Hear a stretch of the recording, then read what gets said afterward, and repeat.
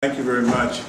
Before I answer the questions, let me first say thank you to all of you for being here. Pittsburgh politics is kind of strange. It normally sends signals. If you have all the money, if you get the Democratic endorsement, if you get the endorsements of all the major unions, it's a done deal, it's over, no need to go out, no need for debates. And so they weren't able to fool you. So I am glad that at least we're here talking about the future of the district. I also wanted to add in my introduction, I was born here in the Hill District, born in Almer Square. We then moved to Brentley Drive, and then like hundreds of families in this community, we then moved to Northview Heights where I was raised. I am one of 9 children to my mother and my father. And we had a lot of experience in terms of the important things that we should be involved with and the important things that we should be active on. Why am I running and why should you support me? I have the most experience actually in the seat doing the work. It's on a volunteer basis. It's in the Pittsburgh School Board, but it's still the same thing. The only difference is we're volunteers. There is no salary. Our budget is much larger than the city of Pittsburgh's budget, and we have quite a few employees that we manage. As a school board district, one of the things we do as a policymaker, we set policy, evaluate policy, and we create policy. What's interesting for my candidacy and why I should be the next city council person is, number one, I am a great listener. Number 2, when you call, I respond. For instance, this meeting here this evening. It doesn't matter when or where you call. If there's an opportunity to listen, to learn, and to grow, I'm always available. The other reason why I'm running, and it gets a little sticky, is that for the last 3 years, we've witnessed a somewhat of a nasty personal battle taking place on the pages of our local newspaper with our incumbent and the former city council person. We want to get past that. We've got to get past that. And my candidacy hopefully will be a signal that it is time to move on. The Honorable Councilman Dean made great progress in this community, and I hope to add on to that and to continue moving forward. Councilwoman Payne has made some great contributions. I hope to add on to that, and we should accept that and then move on.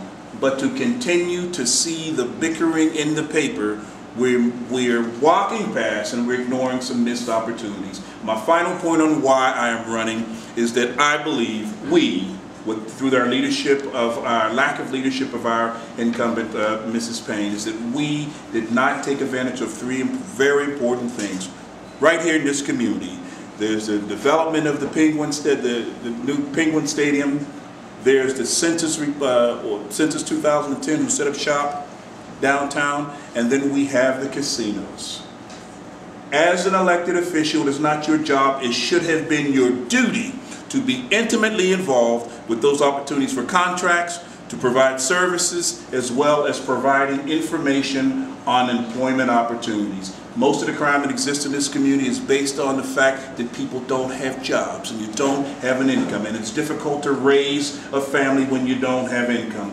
We could have not solved the whole problem, but we could have knocked a dent in that had we had a councilwoman who has met with all 3 of those entities and said, look, I'm the elected official, you have job openings, I have the people.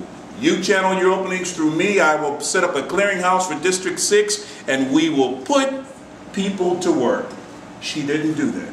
She was bickering with the former council person, and we lost. The most important thing to do to advance your vision is you have to show up at this meeting. You have to be here, right? And so if you're concerned with moving an agenda forward, you would be here and you would be a part, and you would make it very clear I'm here with you at each and every time that you call. And so that's one thing, that's the most important thing. In terms of developing leadership, it's not what I'm going to do. It's what I'm doing now and what I've been doing for the last 10 years on the Pittsburgh Public Schools as a volunteer. Working with our students, directing our students the importance of getting involved. I started the program 10 years ago where we encourage men to do nothing else but to get up, get out, and come to school and volunteer. When we get them into buildings, we then get them to sign up for the PTOs, PTAs, and PSCCs. That's engagement, getting them involved and teaching them the importance of getting involved with their communities as well as signing up for those particular things in school. I'm doing that. The most important thing is to be a good listener. Second, make myself and my office available. And the third is when your issues come before council, it's important that you have a person there to articulate your concerns, to make sure that your programs are moving forward. He or she must be at the table.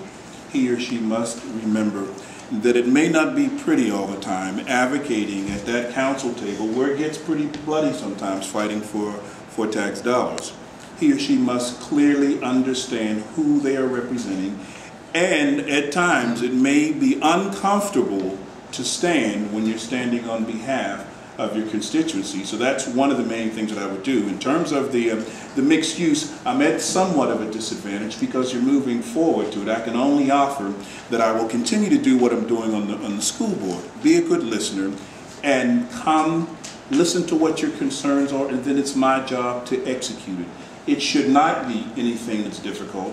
The beautiful thing about what's happening here in this community is that you have millions and millions of dollars already being developed. And so that's almost somewhat of your hook in terms of why it's important for the city to get involved. I will continue to advocate that. I am a great listener.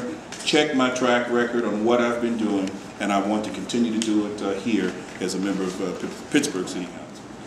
You address the crime issue, everything else goes away. People are hungry. People are looking for jobs. People are looking for opportunities. And first of all, what's interesting about this city, during the Steelers Super Bowl, we were the Steeler Nation. During the Penguins play, we were one big Penguins family. We all stood strong and united together with the incident dealing with the 3 police officers. But as soon as we get money, we all go in our separate ways. Stimulus money is a one-time hit. We watched the county got their money, they're going green. City of Pittsburgh said, we're going to do some infrastructure thing. Mark Roosevelt already started spending in the school board. We didn't even have $1 yet. I would propose what I'm referring to as a tri-government YEP, a tri-government youth employment program. We forced all 3 of those government agencies to take youth crime and youth violence. You take it and you place it as a top priority. No more discussions. No more negotiation. You place it on top priority. Secondly, we have each governmental agency to give $5 million of each of their stimulus money, because you can't do it for free. You take that $15 million, you set it aside, you put it directly together, and you begin to train. You begin to get folks who can speak the language to come up into these communities and to get these kids into training programs, get these kids, in some cases, their young parents, get them the necessary services that they need. We set a timeline, because I think that the stimulus money might be a 2-year. We can do this. And if we can't solve it completely, we can sure knock a big hole in it. First of all, you need a strong city councilman who's going to be constantly whisper in the ear of the mayor, youth violence is a priority, Mr. Mayor. Youth violence is a priority, not the Penguins, okay? Not a bike czar. A bike czar. Can you imagine that? We pay for someone who does nothing but a monitor, whatever he or she does, but a bike czar. And we have yet to commit any dollars or anything real to the violence and to what's happening out here. When you can get strong leadership who would make it clear to the mayor that this is a priority for us, we want you to move on that yesterday. If you have to use your executive powers, then so be it. We're always talking about building partnerships with the different agencies. You stood with the school district on the Pittsburgh Promise. You stood with the county in consolidation of services. Why can't we stand for knocking out the crimes, which is, it's hitting and hurting everywhere. I'm a father of 5. I got kids right now who can't go into certain communities wearing certain colors. Okay? I have a mother and I have brothers and sisters and relatives who can't go a certain place because they say if it gets dark, they're scared in the city. Let's put an end to it. We can do it. All we have to do is prioritize it, and you need a strong council person to do that. I'm the one who's ready, willing, and able to do that.